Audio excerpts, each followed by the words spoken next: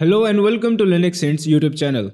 Today in this video we are going to talk about how to rename a file in the C programming language. So to rename a file we have a function called rename which is included in the stdio.h library. Now the rename function takes the existing file name and the new file name as arguments and renames the file name. And this function returns 0 if the file is renamed successfully, otherwise it returns a non-zero value which is the error. So the syntax of the rename function is being displayed to you on your screens right now. We have integer, which is the return type of this function. Then we have the function name as rename, and then we have the parameters. First is the character pointer old name, and the second one is the character pointer new name.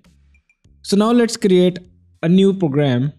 So what I am going to do is that I'm going to click on this option in my VS Code to create a new file. And I'm going to say something like oldname.txt. Now as you can see, I've created a new file with the name oldname. So coming back to my code, I'm going to create a variable result, and in this variable I'm going to get the value after using the function rename. Since the file that I want to rename is in the same directory as my program, so therefore I do not need to pass in the full path. I can simply just write in the name of the file, which was oldname.txt. And then after the comma, I'm going to type in the new name, which is matrix.txt.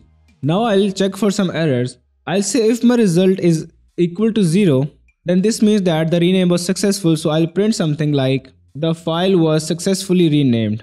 Otherwise, I'll print there was an error during the rename process. Keep looking at this oldname.txt and I'm going to run this program.